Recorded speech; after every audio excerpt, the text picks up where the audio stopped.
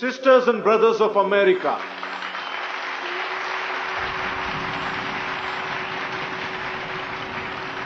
a deafening applause of 2 minutes followed.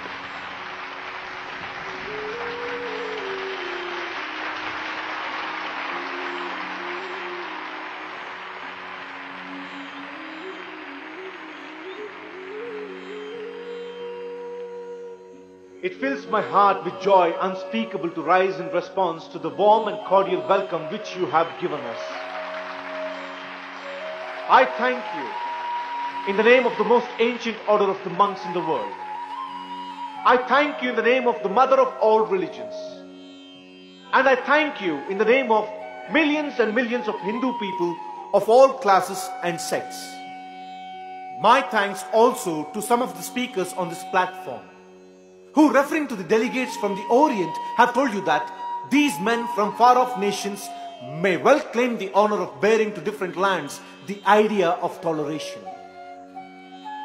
I am proud to belong to a religion which has taught the world both tolerance and universal acceptance. I will quote to you, my brethren, few lines from a hymn which I remember to have repeated from my earliest childhood, which is every day repeated by millions of human beings.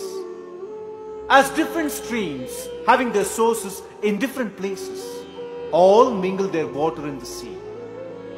So, O Lord, the different paths which men take through different tendencies, various though they appear, crooked or straight, all lead to Thee.